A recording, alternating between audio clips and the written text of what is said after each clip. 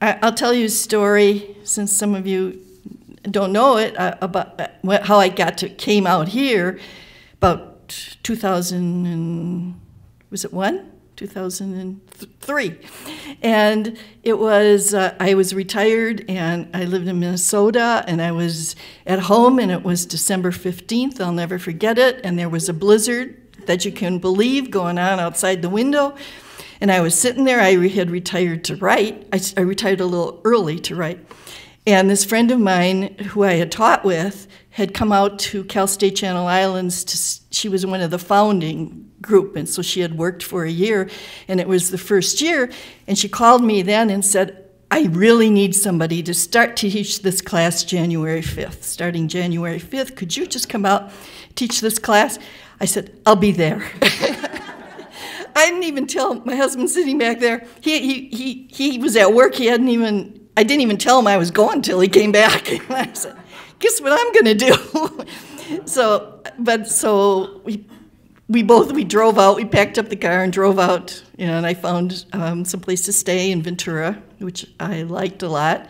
And then he used to come out a lot. And then after he retired, they asked him at Channel Islands, they asked him to come and work too. So we're still here, and now we'll be here for, here and Minnesota. We go back and forth. And that's the thing I wanted to talk about for a minute, about community tied in with both of that. One is, when I came here, I didn't know anybody, and no poets, no writers, really.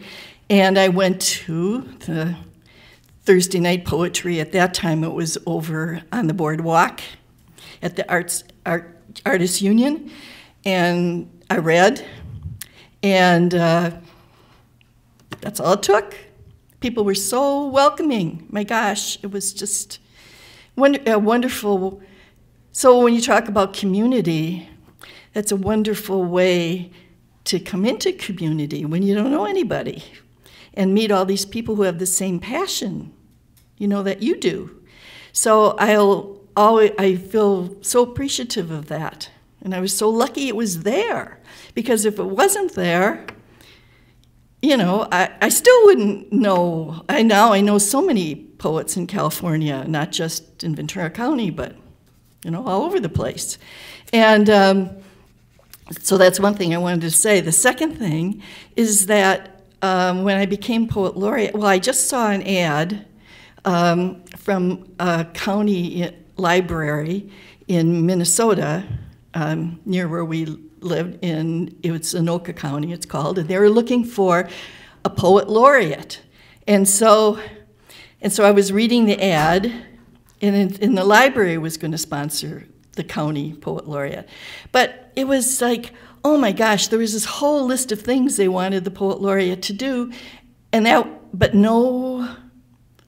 that it would be like a full-time job. I mean, you'd go in, nobody could do it. I mean, if you were retired, you'd be too old. And if you were working, you couldn't possibly do all that by yourself. And the thing is, with the poet laureate, when it started for Ventura County, there was this whole group of people who were totally dedicated to working with poetry and making it grow. And that's especially in such a big county, I mean, that's so important. And so that was a wonderful thing. And so it's the whole community, but the whole community is connected through, the people who are passionate about poetry. And so there are all these volunteers, people who do stuff, it's all for nothing. They don't get paid with money, but they get paid because they love to do it. It's doing what they love to do. So, so those are the two things I wanted to talk about.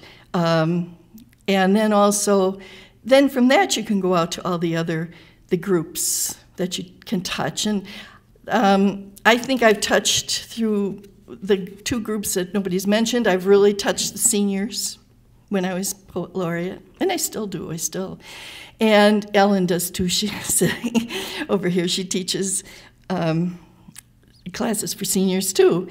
And then the kids, elementary age kids, because I teach the kids, the people that are getting their teaching licenses to teach elementary age kids at Channel Islands.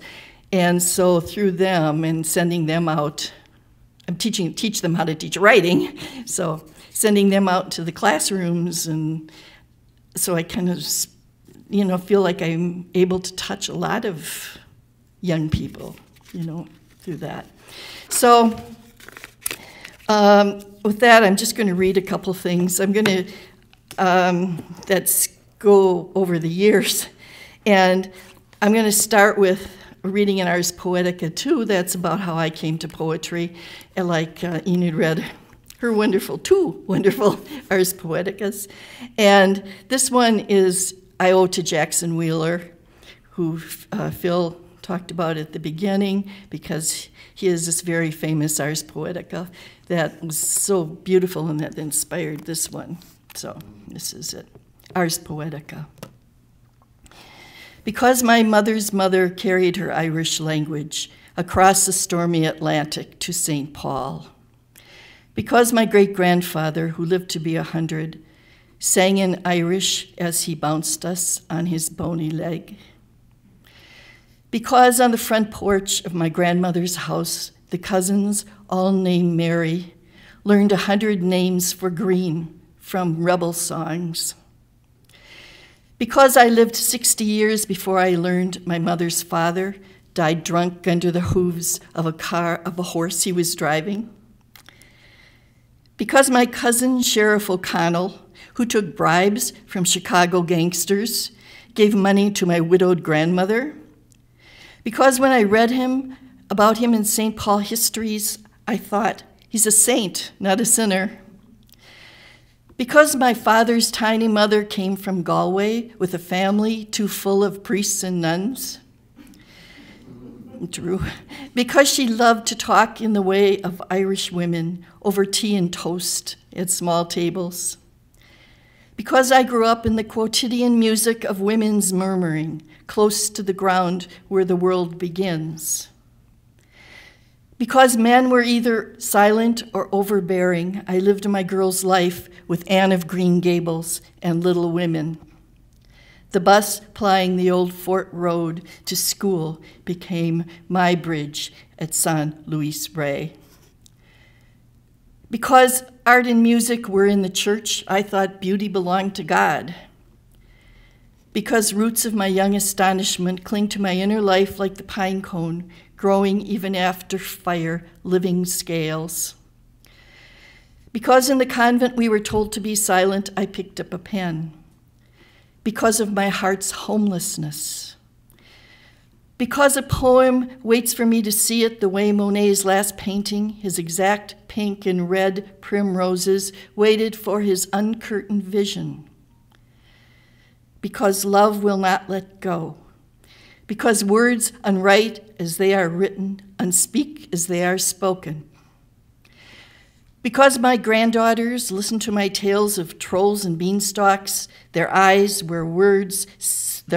pools where words sink and grow, the way I once listened to the old ones. I do not want to die without writing my watery, unwritten universe.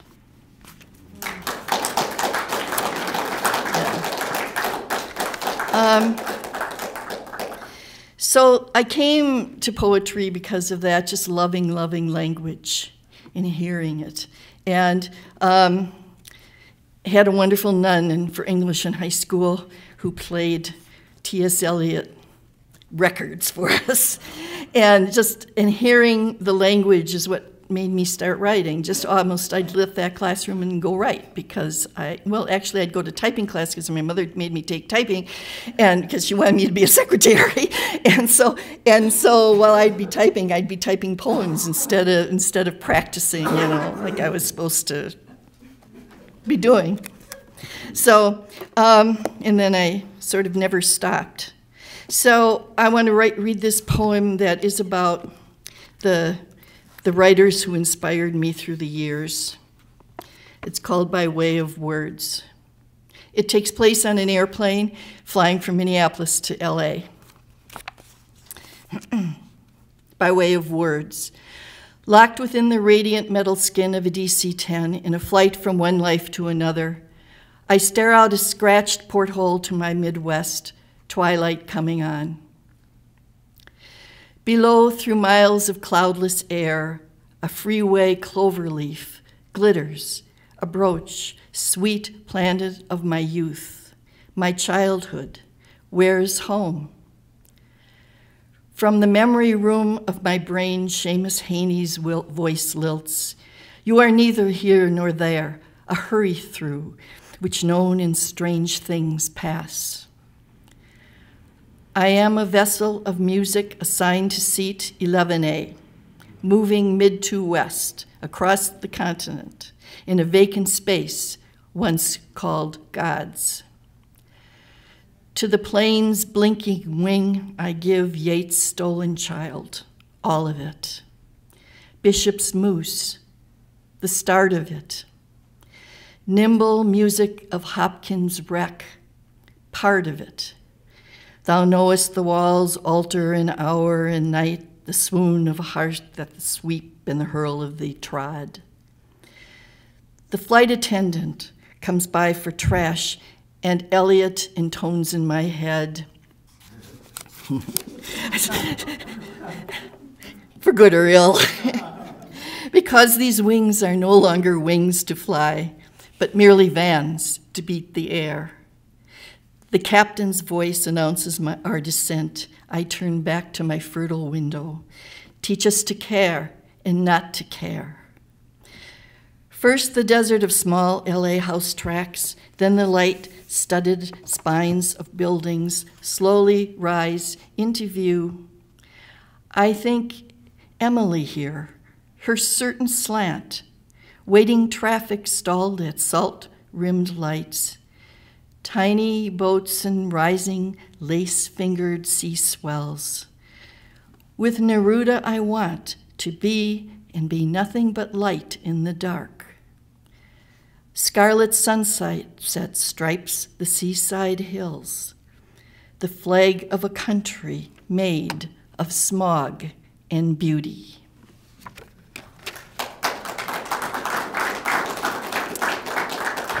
So I wanted to read a library poem because in terms of community, I think libraries are sort of a big center of the web. And it seems to be more and more that the libraries, and partly because the poets are going out to the librarians and trying to create a community there. And I think it's, it's great. So I'm going to read a poem that about how library saved my life when I was young. It's set in St. Paul. That's where I grew up. The heart in its cage of bone. A winter wind blasts from the Mississippi, past caves and oil tanks, over train tracks, then down West 7th, where it batters the girl who walks with ice-crusted scarf bruising her mouth. Beneath a uniform skirt, leggings her mother makes her wear. These she removes and carefully hides in the bushes behind the bowling alley.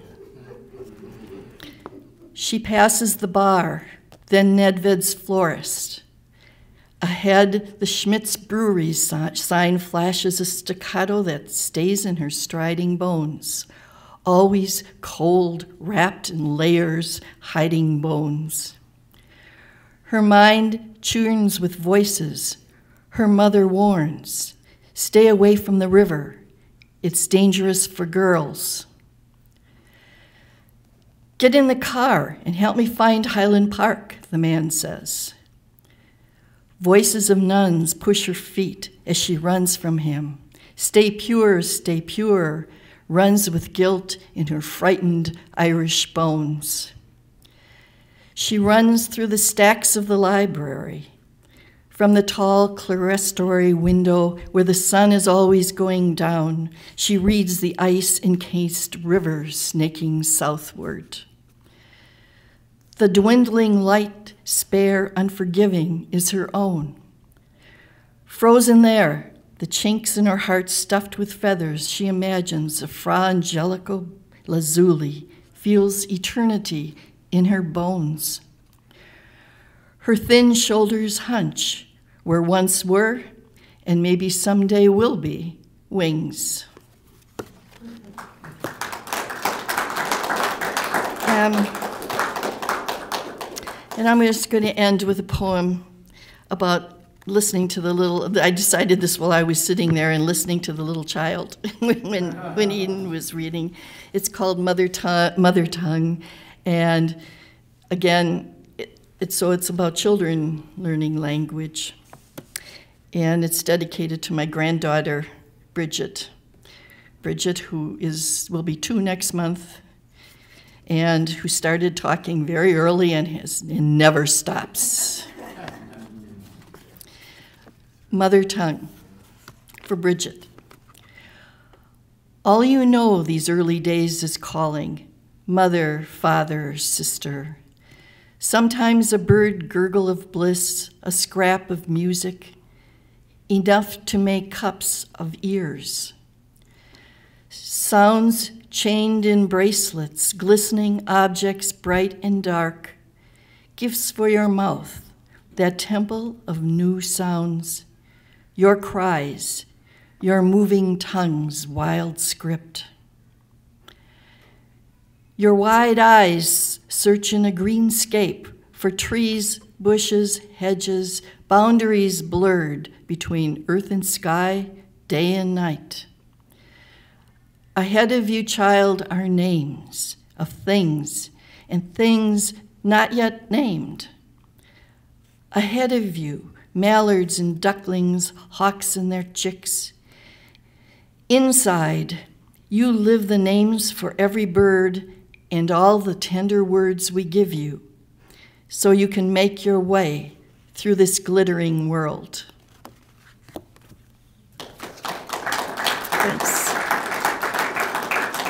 Thanks. Thank you, and thanks all you poets.